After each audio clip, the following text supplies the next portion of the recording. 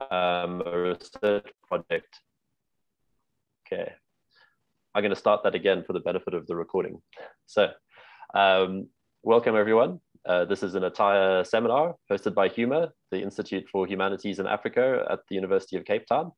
And normally I would be in Cape Town, but this week I'm in Harare, Zimbabwe, visiting my family and doing a research project investigating the use of new technologies in healthcare at the University of Zimbabwe and at a major public hospital here. So we are very pleased to have Louis Chude-Sokei here with us as our guest this week. And I'm particularly excited to have Louis here because I first came across Louis's work a few years ago, thanks to a little pamphlet that was a reprint of an essay of his. It's this little book called Dr. Satan's Echo Chamber, and it's published by Chimurenga magazine in Cape Town. Thanks to Tone for your work on Chimurenga. And I was really turned on by this. I'm very interested in dub and reggae. I've been exposed to the music form since I was a kid in this part of the world. And as an artist, I work with it as part of the material and the culture that I work with. And Louis's essay on dub music was very insightful and influential on the development of my project, Dubship One Black Star Liner. And just as one example, Louis produces this metaphor of the Black Atlantic as an echo chamber between which influences and music echoes from coast to coast between Africa, the Caribbean, and the United States. So Louis is joining us here today in part due to his work with artificial intelligence recently, taking in a creative approach to artificial intelligence and working with the electronic music duo Mouse on Mars. So Louis Chude-Sokei is a writer and a scholar, and he's at Boston University in the United States. He writes on race and technology, and he does a range of creative and collaborative projects. He's curating the Afrofuturism show at Carnegie Hall next year, and he has many publications and accolades to his name. So I won't go through them, but just to mention, for example, he is the editor-in-chief of the Black Scholar, one of the oldest and leading journals of Black studies in the United States. And he's collaborated with many artists, performers, and programmers on projects focused on sound, music, race, and technology. So we have an artificial intelligence strand of research at our institution.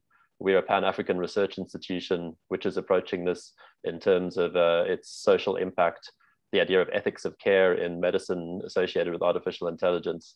And for my own research projects, I'm working as an artist, doing creative work with doctors and technologists and learning about their relationship to artificial intelligence and new technologies. So very excited to have Louis here. I'd suggested that we share a YouTube video quickly, which is like a 3-minute video that was one of the pieces of assigned material. For all of you out there, you've done your homework. And I thought we would just show this 3-minute clip just to ground everyone who might not be familiar with the project. And then from there, Louis is going to speak. So let me do that. Okay.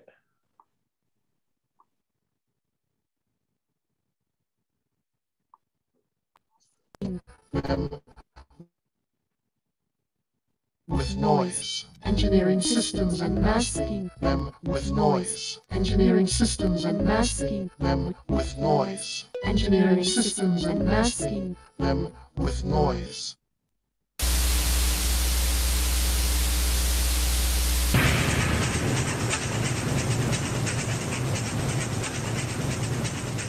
And can everyone hear okay? Is the sound coming through? Things that were not alive became alive and took their own destiny into their own hands. Working with sound and working with Jan and Andy's incredible studio skills and Birds on Mars and this algorithm that learns and emerges through its own language in sound, it just seemed a perfect way to bring the scholarly material into something that was really accessible.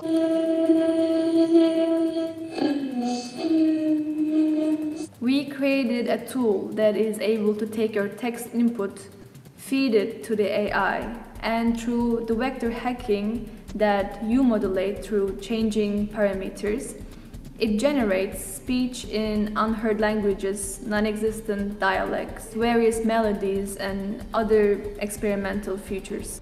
And so when I encounter the voice, it's me asking a question about myself.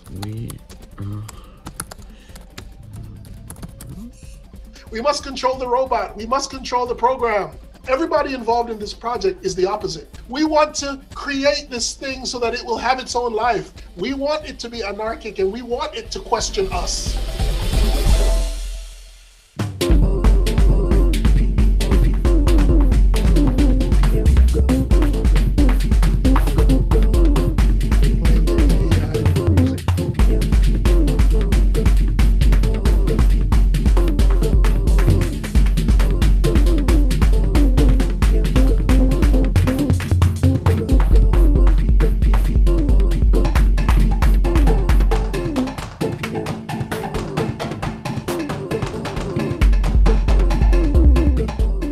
It's a suggestion. This record is really a suggestion. Like, maybe we can learn from machines that it's okay to be human, by also not expecting so much from us as humans, like, who have to become so much better than what we already are.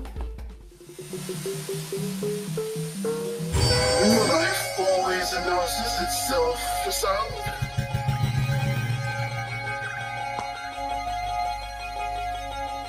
New life always announces itself for sound.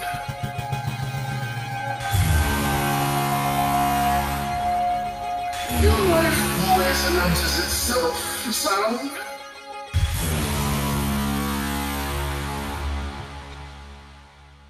But why should machines not have fun too?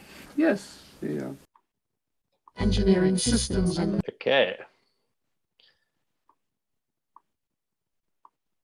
So that was a little intro to the project. Thank you, Louis. It would be great to hear from you. Please go ahead.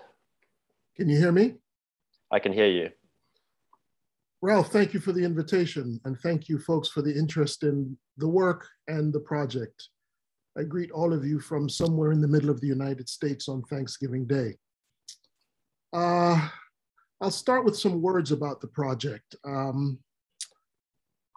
and hopefully we can have some conversation afterwards.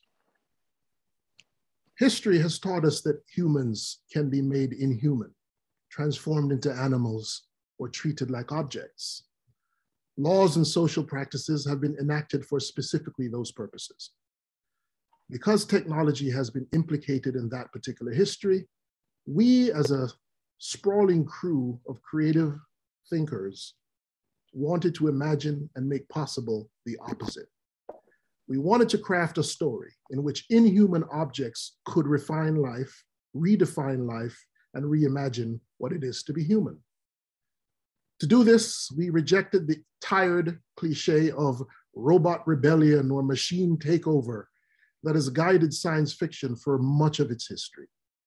Stories of machines as slaves to human beings that go from compliant to resentful and rebellious, those kinds of stories inevitably return whenever there's a new technological development that manages to erase the memory of previous technological developments. And such stories generate even greater anxiety when a fear of the other is recast in technological terms. Instead, we decided to take seriously the fact that the more we learn about machines, the more we reveal about ourselves. We wanted to construct a narrative which acknowledges that the deeper we look into our technological futures, the more we recognize the tragic legacies of our inhumane pasts. Science fiction, after all, I've always argued, is a form of history. One thing it teaches us is that the very notion of humanity has required the constant invention of opposites, genders, nature, races. Machines have emerged from this particular history where Western colonialism differentiates itself as much by technological acumen as by skin and power. This technology has also enforced its particular view of the future as something inevitable. We wanted to reject that inevitability, that corporate-driven inevitability. To do this, we decided to democratize the power to define life, to define consciousness, to define intelligence. Those terms would no longer be the sole property of human beings. Life could no longer be defined by the living. Intelligence could no longer be the sole possession of humans. And consciousness, well, that would remain ineffable, difficult to define.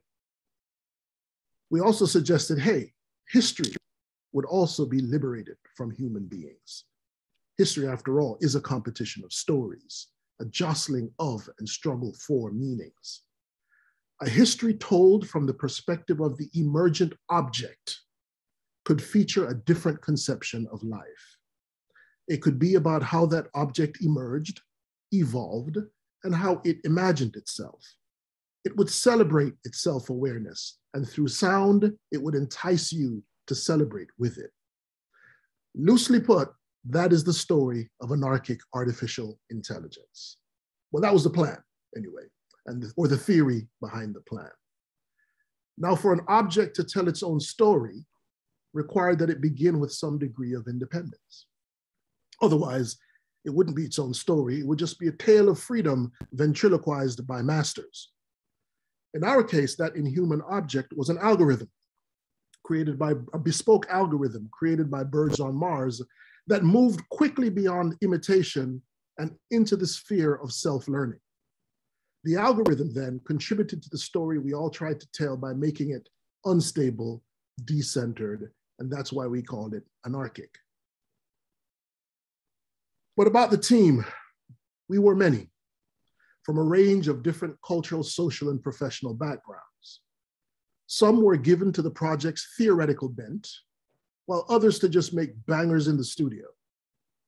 Some preferred the technical challenge of creating the bespoke algorithm, while others opted to focus on the repercussions of having to create something we couldn't control, but still had to trust. Among us, there were coders and engineers, musicians, a writer who tinkers in sound, that's me, and a few helpful eavesdroppers. And of course, there was also the algorithm, whose development was measured as much in code as it was in sound. If you listen to the album, much of the album is in fact a narrative of that algorithm learning to become itself, which it does at the end of the album. The algorithm gave us all a focus, especially once it began to gurgle and blither, babble, grunt, and cough. And then slowly but surely it began to speak.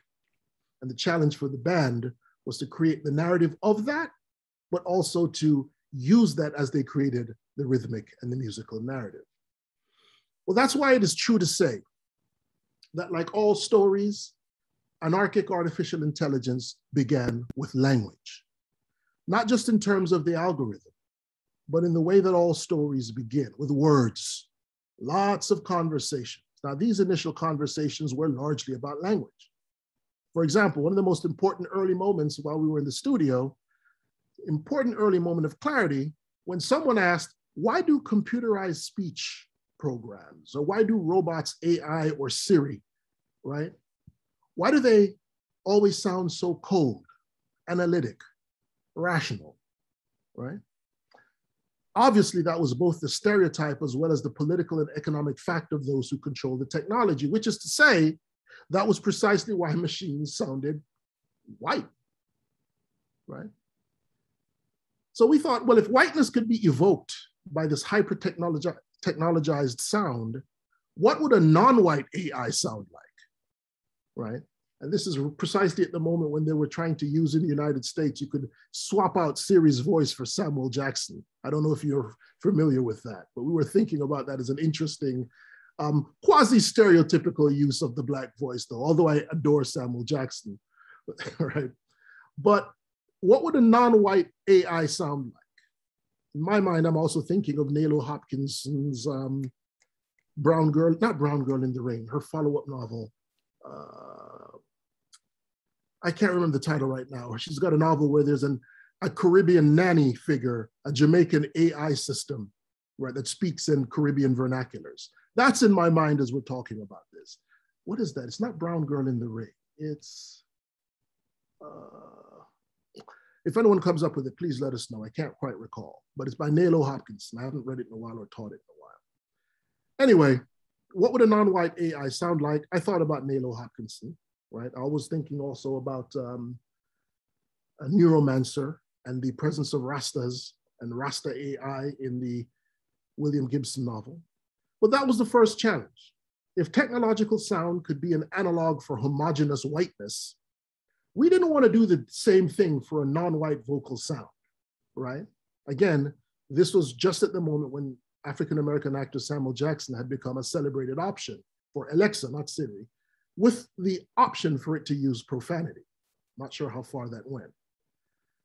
Our AI wouldn't be some vocoder or auto-tuned fantasy of Ursat's fake soul in the machine, nor would it become some post-Quentin Tarantino quasi-stereotype of American blackness, which even though I adore Samuel Jackson, he can never escape. Even though we knew that the political desire to reject stereotyping could then lead us into an impossible quest for authenticity. The desire to always not be a stereotype can lead you endlessly searching for something authentic that you will never find. So the resolution to this challenge was not to seek the replication of language, since language is the fiction of pure speech. Language is instead an island surrounded by a sea of dialects, slang, and vernacular. What if the algorithm then trained on speech imperfections or dialect? What if it centered on the flaws and imperfections of the human voice rather than attempted to perfect it? It could then home in on the differences between how language is supposed to sound and how it actually sounds in practice. What if the laws governing proper speech were dismissed as essentially the non-linguistic statements of power and dominance that they essentially are? Then the algorithm would have to work through the ocean of vernaculars surrounding proper speech at any given moment, situation, or cultural context. It would understand that standard language is just a dialect with an arsenal. Language is an island surrounded by dialects. The politics of pure and proper speech. Class, race, and studio banners. These elements pointed in one very clear direction for me: Jamaica and the Caribbean. In his classic piece, The History of the Voice from 1984, poet, critic, and Caribbean icon, the late Edward Kamau Brathwaite, famously argued for the value of dialect, not only relative to actual speech, but as an ongoing creative response to cultural experiences and the landscape. Language in the Caribbean was inadequate, he suggested. It is colonial, elite, white, and imported a relationship to sound and space that did not suit the location or the people. Dialect, on the other hand, was and is a form of resistance to white or native elite domination, but it was also a primary technique in expressing a self that was illegible to colonial power, a self that was either unheard by language or untranslatable. Again, this is Brathwaite. Much of Brathwaite's thinking about the creolizing of language was steeped in the anti-colonial nationalism of the 60s and 70s. It resisted Eurocentrism by asserting a response that was closer to Afrocentrism than to the work of another thinker that shaped our conversations at the beginning of AAI, someone who I've always been working with and I will continue to work with, though less so these days. I will return to his work, the Martinican thinker Edouard Glissant, who I'm grateful is now more present in conversations. Glissant's thinking was more congenial to this project because it resisted all centers. Despite the way people teach and use Glissant, Glissant's work is hostile to Eurocenters, Afrocenters, Indo-centers, or any kind of centers. This clearly suited digital technology. For Glissant, creolization is committed to a future that is so relentlessly blended that the obsession with centers can only replicate the hierarchies of race, law, and language. And if there are any of you out there who know my book, The Sound of Culture, a lot of this should be familiar to you because this is the argument for The Sound of Culture that I decided to try to condense and import to the algorithm. But it was Brathwaite's thinking about sound that allowed our team to shape our conversations into a coherent project. Now, for Brathwaite, music was not a product of a perfect codified language. It was an outgrowth of real speech in real time and in real place. A people's music, he argued, was essentially a map of their dialect. That was where specific rhythms, textures, noise effects, and expressions of style came from. His great example was Jamaican ska. What this suggested was that each new or transformed dialect enabled the genesis of a new music, and each new music signaled the birth of a new or transformed people. Glissant would call that process synthesis genesis, right? Which I think is something we should spend more time thinking about, right? For him, origins and blending are the same thing, right? If the algorithm was trained on the relationships between dialects and languages and privileged the operation of dialect, could we establish rhythms and melodies that operated according to new rules? How would synthesis genesis work if we mashed Caribbean poetics and African diaspora theory together with artificial intelligence? The coders and engineers took to this challenge with the same speed and energy as the musicians. The algorithm would operate by way of what they developed something called vector hacking, in which it was trained to manipulate its own numerical inputs.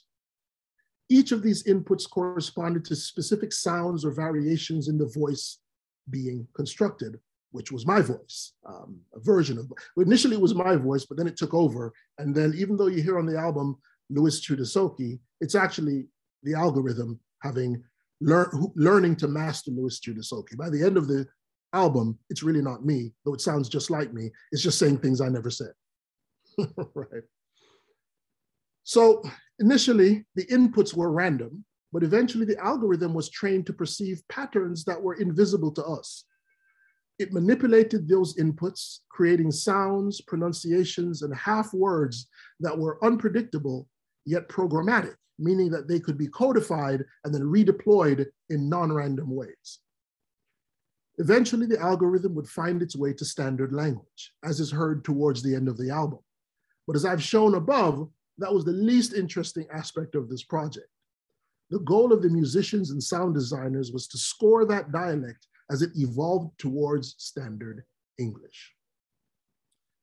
So the question that would haunt us was this: if by inventing a dialect, would we in effect be birthing a being that was fluent in that dialect? Or one that knew how to dance to the music that that dialect would inspire?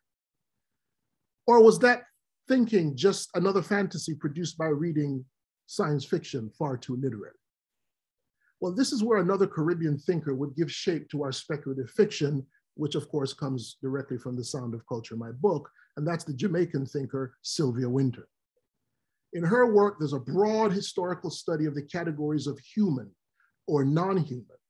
And that reminds us, that work, that these categories are not biologically rooted. They are products of racial and colonial power and technology.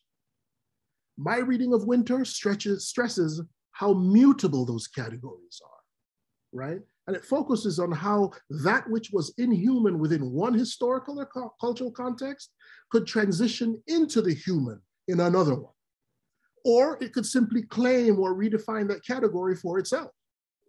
In other words, people could be made into beasts or automata, which we know happened, and could also become people. Again, we don't have to search very far for historical examples of such transformation. It's the story of Black people, right?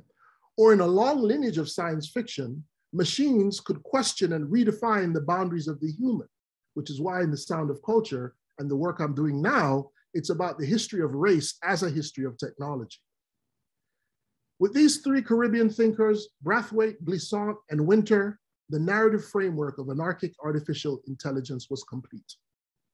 In fact, they brought us right back to where this project began: history, technology, power, and prejudice, but also the ongoing project of freedom.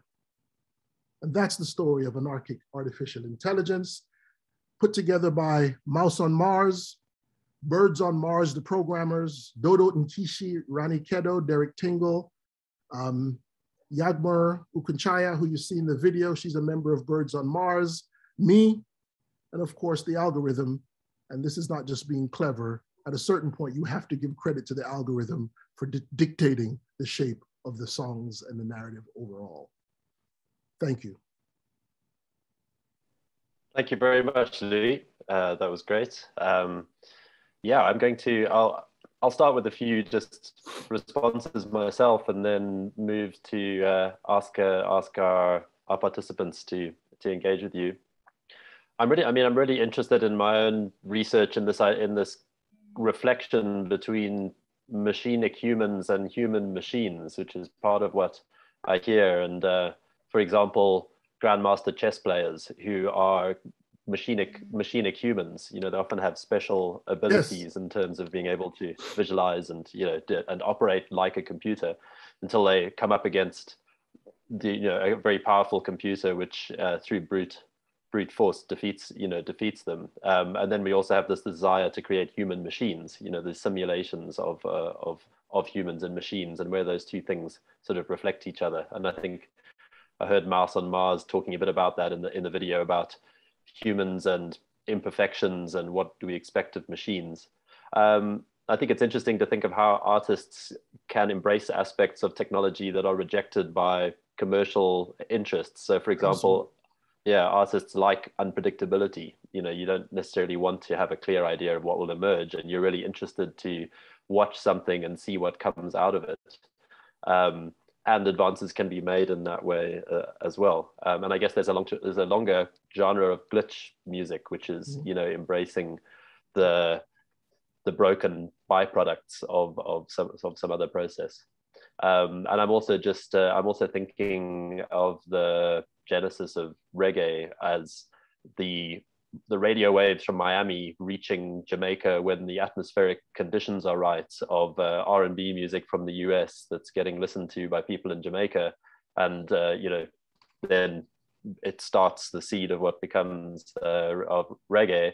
But it seems to me like this collaboration between atmospheric forces and culture, and different strands of the diaspora meeting each other through, when the conditions are right, meteorological and technological conditions enable this re-meeting of strands of the diaspora. So I'm interested, let's say, in finishing this, that when you've created this algorithm for anarchic artificial intelligence, you've created a generative system which is a bit like a natural system. And I think that artists are also interested in that. Like generative art is in part trying to go, how can we give up control of what we've made and get something more interesting out of it? And it acts a bit like a natural process where you have lots of inputs that are out of your control. Yeah. So yeah, thank you very much. I would also add, and one of the things that inspires my work on dub and reggae, everything in my work started with dub and reggae. For someone to engage technology in an artificial intelligence coming from the Black diaspora, right? It's important to me that we make it possible to imagine people from the Black diaspora. And I know we're artists, so we had some programmers, and my thinking about AI is mostly imaginative at this point. But it's just so crucial to understand that the history of Black sound making has been a history of people using technologies that they weren't supposed to have access to, right? It's a history of people using turntables or electronic instruments, or building their own speakers, or fetishizing machines. That history, which can be read as musical, should in fact be read as being about informatics. We have a history of informatics in the Black diaspora, and it's coded through music. But if we understand that history, well then engaging artificial intelligence and so-called sophisticated cutting-edge technology should be no different than anything else.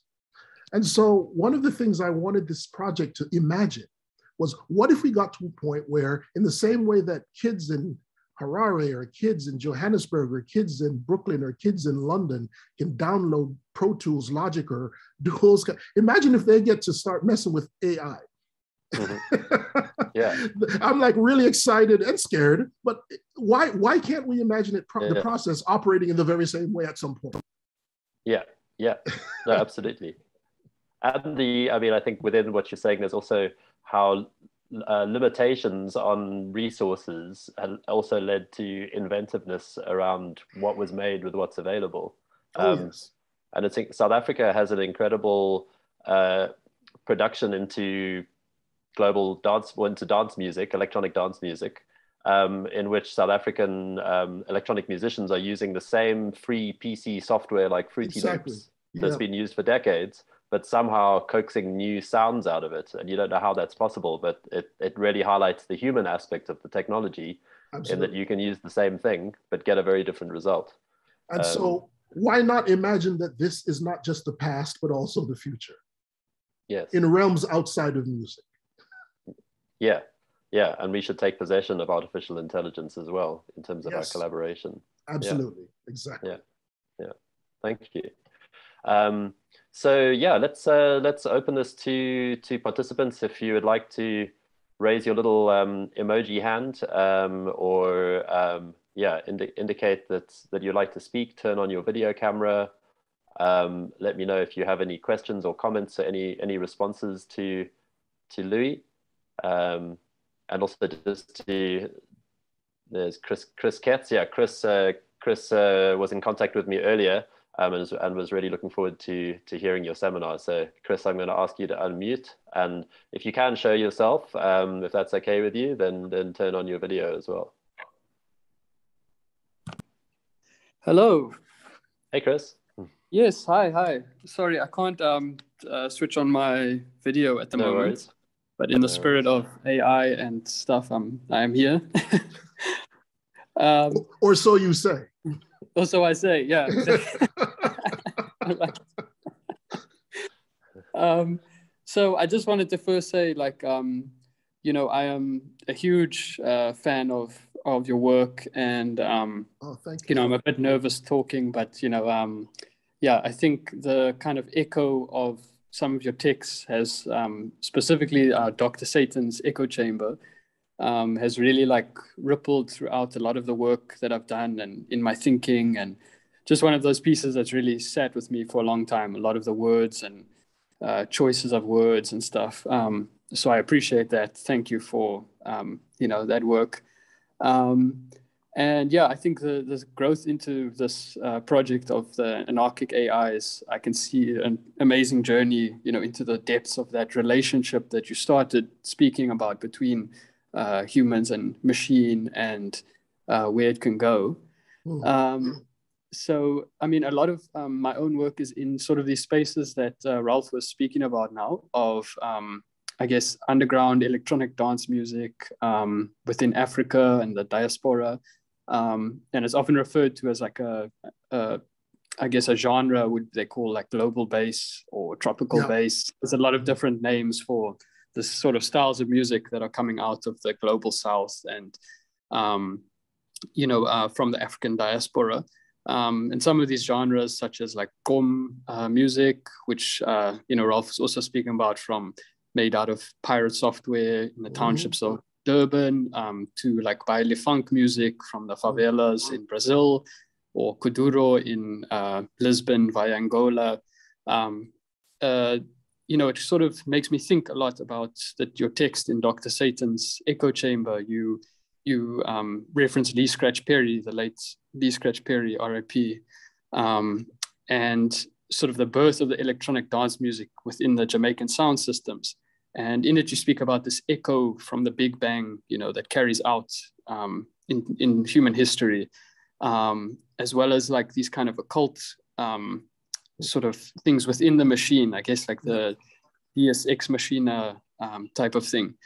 And in some of these sounds that I've been coming across, there's this a lot of the drums that are being sampled have sometimes spiritual trance-inducing purpose initially, and also were used for, say, preparing for war and things like that, and are now on dance floors and sort of taking over the internet and stuff. And I'm interested in how you view these sort of new sounds, such as Gqom music or kuduro, and how you see the future of these sounds, which seem to be sort of taking over the internet through their own sort of anarchic economic and material systems, using obviously pirate software and WhatsApp. And do you feel that that is sort of an extension of this echo that you spoke about, that was happening in Jamaica in the early 80s? And sort of where do you see these kinds of musical subcultures going in the future?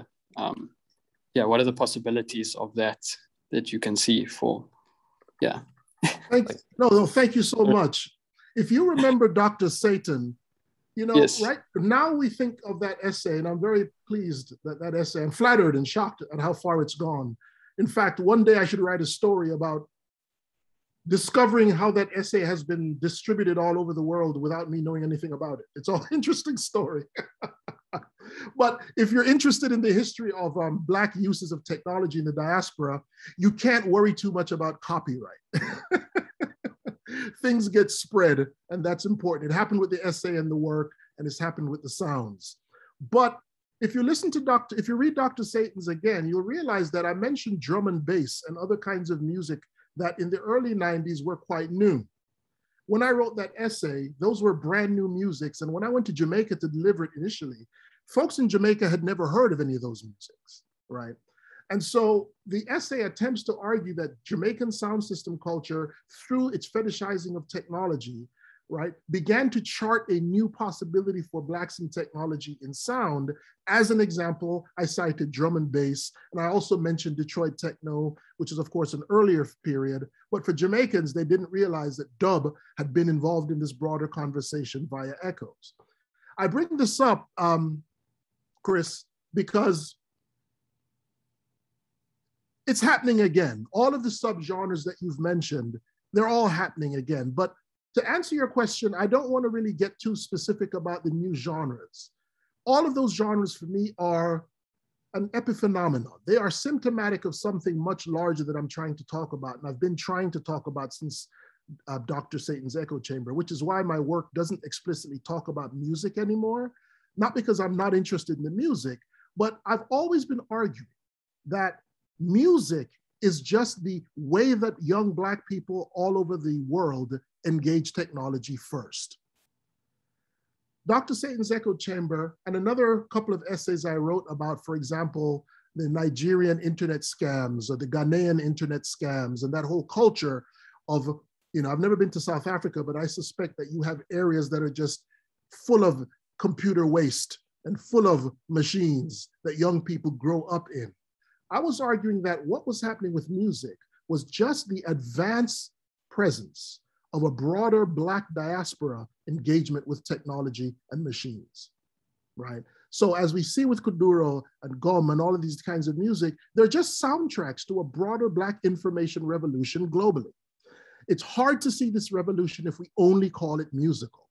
For me, the music now, as it was during dub and sound system culture, all of that is a sign of a broader investment in technology and patching together bits and pieces, whether you're downloading this, whether it's FL Studio or whether it's, whatever, right? It's an engagement with machines. I don't know where it's going to go, but it is a sign of constant growth and direction, right? I tend to be very cautious about identifying where things are going to end up because most people who do that are like painfully wrong. It's hard to predict, right?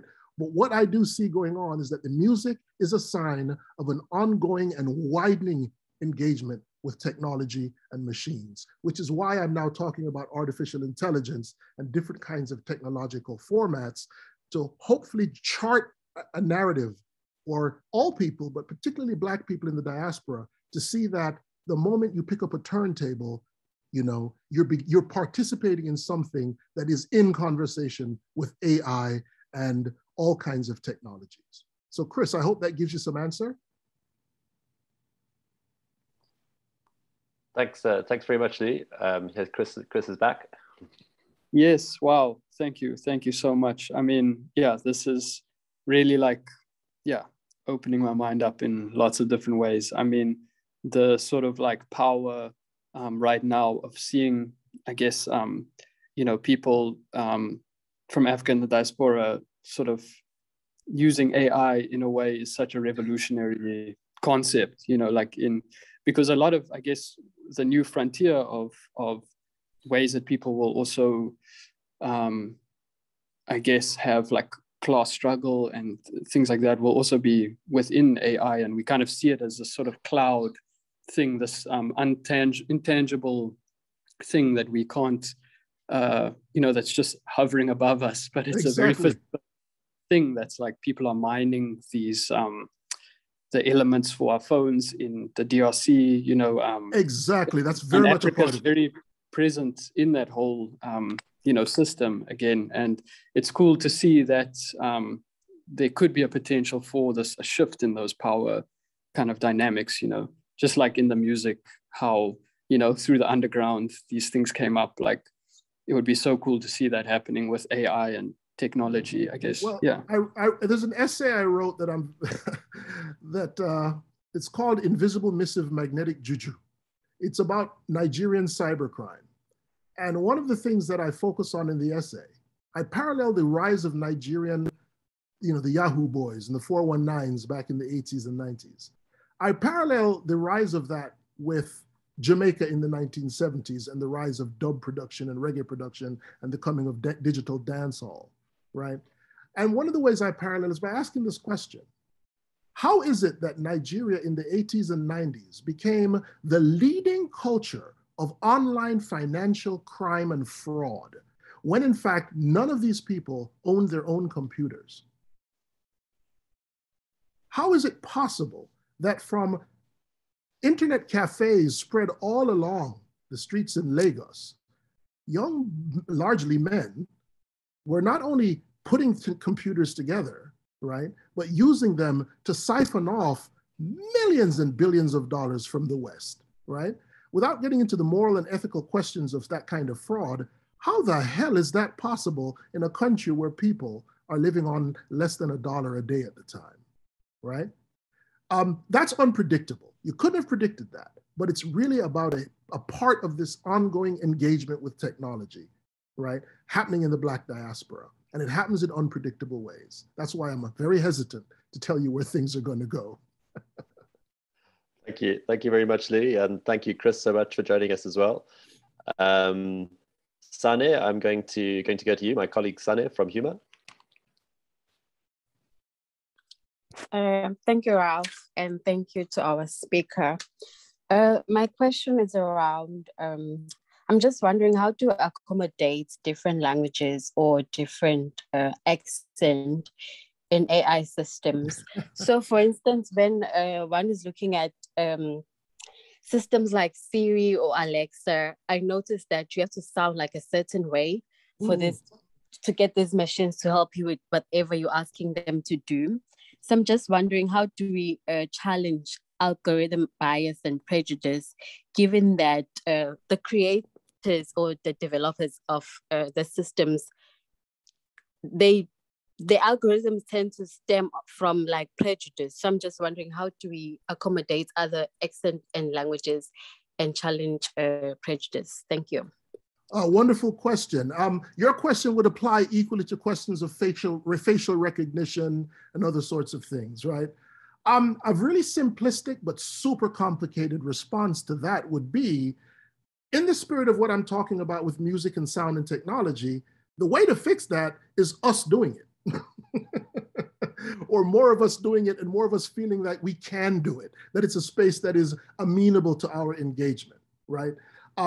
I think when I talk to a lot of younger people about AI, or not, regardless of whether they're Black, brown, male, female, straight, whatever, AI is seen as elite, powerful, corporate, right? And so there's a sort of distance. But I know there are more and more African men and women trying to get involved in the conversations of AI, but it's important to have people realize that AI is as corporate and as white and as belonging to them as drum machines were in the 70s, right? Or software programs in the 80s and 90s. They may seem alien, they may seem strange, and they all even sound, we can get into another conversation about the biases in sound production software. That's a complicated but important issue. But people engage them. and started to transform them in ways that then fed back into the system, where now the producers of that material have changed the software, or even sometimes analog hardware changed to adapt to different aesthetic and political priorities. I believe that that is possible with AI, but even if it's not possible, we have to think it is possible and do it anyway, right? Because in order for this thing to change, you know, your question is just so crucial. In order for this to change, we just have to do it. You know, we have to get involved and feel like we can do it. And one of the ways to do so, I think, is to begin with this narrative that starts with music, studios, and technology as intimate to Blackness, however we conceptualize Blackness throughout the Black diaspora. And then what do next generations and generations after, what do they do when they come up thinking that AI is no different than Logic or Pro Tools? Thank you, Louis, and thank you, Sunny. I'm thinking back to when you mentioned William Gibson and Neuromancer earlier on, and thinking of that idea of the hacker that was, you know, popularized partly in that kind of 90s cyber culture, but still is very relevant, because when we are talking about this use of pirated software to produce new kinds of music that were never imagined, you know, by the software creators, there's also this sense of hacking, this engagement with using technology in ways that it might not have been intended to use. Absolutely. And I'd like to think there about technology in terms of being open or closed, because some technologies are more open and some are more closed. And that technologies have affordances, you know, like they allow for certain things, even if they weren't intentionally designed that way, they still have affordances. They can be used in other ways. So just yesterday, I was talking to a University of Zimbabwe informatics lecturer who's also a medical doctor at the hospital. We were talking about AI and accessibility of AI. And he was saying, well, you know, it is, you know, the big AI systems are under corporate control and they're, you know, managed by the large corporations. But we should be looking at open source AI, for example. Yes, exactly. Yeah. So there's that strand within technological development as well, which that you reminded me of, is that, like, how do we identify and promote technologies that are open to manipulation, and less closed and resistant to manipulation? Well, I mean, look at the history of technology, and I don't mean in terms of corporate capitalism, but the size and scale of those kinds of systems of power. But technologies remain closed for periods of time, and then stuff happens. Right? Things that may be created as closed or exclusive, they get pirated, they get bootlegged, they get transformed in multiple ways. And sometimes it takes a bit of time, but I look at the history of technology from the perspective of, I don't use the word hacker as much, only because I don't come out of computer programming culture, but I look at pirating and downloading and bootlegging and manipulating as an inevitable part of technological change. Absolutely. And so there's no reason to assume that's going to stop happening. Yeah, I think piracy is crucial. I mean, you mentioned it earlier in terms of your own work, and, you know, being happy that your work has spread, and recognizing how IP has to be, you know, flexible, or there are other gains to be had, you know, around breaking IP. Yeah, absolutely. I mean, there's one book I remember called Pirate Culture, which is outlining how piracy has pushed forward technology historically at each major juncture. And it's interesting because people have taken huge risks, and some people have been imprisoned, like Napster, for example. We wouldn't have iTunes or Spotify if we didn't have Napster. Absolutely. And Napster, you know, was illegal. And as far as I know, I remember the leader of Napster was jailed. You know, he was, but we all now benefit from his breaking of the rules. Yes, so, indeed. Yeah, it's important for us to recognize, especially in Africa, the importance of piracy and rule breaking when it comes to IP. Yeah, not just trying to form our own IP, but questioning IP. Absolutely. I mean, you know, this is dangerous, because we also know that a lot of people lose money and their work gets exploited, et cetera, particularly in the Black world. But at the same time, would Jamaica have done what it did if it had serious copyright laws in the 60s and 70s? Yeah.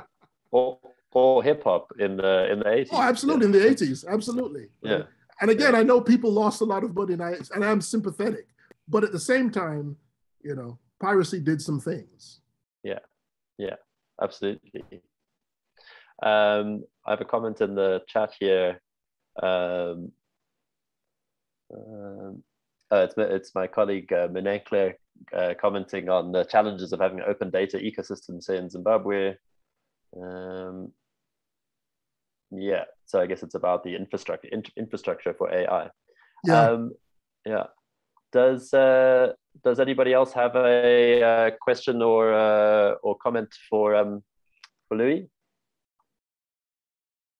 Also, I don't actually want to start this separate conversation, but I just want to say that I'm also still on the fence as to whether or not AI is going to even develop the way we all assume it is.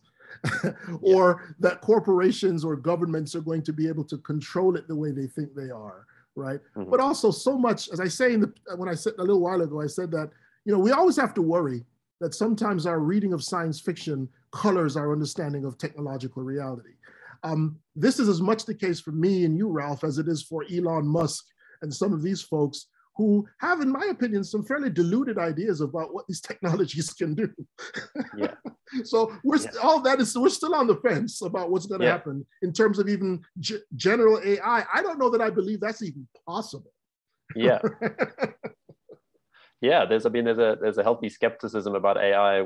One of the texts we read in our institution is the Atlas of AI, Kate Crawford. Yes, I know the work. Yes. Yeah. And when Chris earlier mentioned the material base of AI, it reminded me of that. But yeah, whether AI is a thing, and I think in your short text for anarchic artificial intelligence, you also draw attention to that. So yeah, absolutely. And I think the importance of narrative when you're talking about sci-fi, the importance of storytelling and how it directs, for example, you mentioned Elon Musk, that he's doing what he does in part because he's so influenced by the sci-fi he was exposed to. Yes. And that's why it's important that we have Southern sci-fi and Afrofuturist sci-fi and Chicana sci-fi so that it represents Southern perspectives. Well, it also is a rejection of the future as articulated by dominant systems. Right. That's what's so healthy about these alternative futures that are quite fashionable. It's just people realizing that, the future is unwritten. Right? Yes. And the future that we're supposed to believe is inevitable is actually a part of a kind of cultural programming that we have to break. Yes, absolutely. I mean, one of our guests a few weeks ago was the scholar Ziauddin Sardar. And he writes about decolonizing the future. And he has this provocative phrase from a text in the early 2000s where he says, the future is already colonized. Our task is to decolonize the future, to take it back, I'd love that link. If you remember to send it to me, I'd love that. I will. I'll certainly send it to you. Yeah. So Jessica Edwards has sent a message that's to me. But for you. So she says, thank you for yet another inspiring and provocative talk. And as less of a question and more of an exhortation to further expand, I wonder if you could say more to your renunciation of AI and machine learning as merely imitative or mimetic, and more inclined towards the unearthing of the emergent potential of interstitial spaces. Wow, that is a lot. Well, first off, let me say hello, Jessica. I know Jessica. I haven't seen or heard from Jessica in some time. Thank you for being here. Well, that was precisely the project as I insisted that the programmers think about Caribbean theory, right? As I insisted that the programmers who were more familiar with science fiction read Edward Kamau Brathwaite, read dialect. And so the algorithm really explores sounds in between dialects and in between forms of language, right? Because in terms of how AI is, let me back off from saying AI more broadly. In terms of how we program, it tends to focus on an attempt at perfection, an attempt at clarity, which is mimetic, right? For it to be clear is for it to be similar enough to what we know for us to recognize as clear, right? And so if you listen to the album, a lot of it is forcing us to understand and appreciate non-mimetic sounds, the growls and the grunts that become rhythmic over time, right? Which is kind of how we hear the other when we don't understand the other's language, right? So what you're describing there, Jessica, is exactly what the project is attempting to do, right? As to what others can do with this concept, I look forward to seeing it. But it is about the interstitial. It is about the fragments and the bits and pieces. It is about diaspora, not centers. It is about dialects, not language. Absolutely. Thank you. Thank you very much, Lee. And we're now in the last few minutes, so I'm going to start wrapping up and say thank you, Louis, and a special thank you for doing this on Thanksgiving, a holiday in the US. And I know that was, due to your very busy teaching schedule and your work, and that was very gracious of you to fit in the seminar on your day off. So I hope you really enjoy the rest of Thanksgiving. So thanks very much for being here with us. Thank you. And those of you who have other questions, feel free to send me an email. And after I recover from Thanksgiving, I'll try to respond. Great.